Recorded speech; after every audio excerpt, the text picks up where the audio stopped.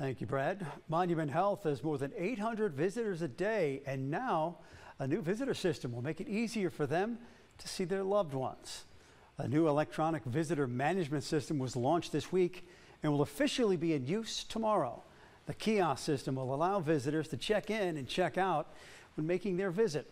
It's currently available for inpatient visitors, but will soon be available in the emergency department.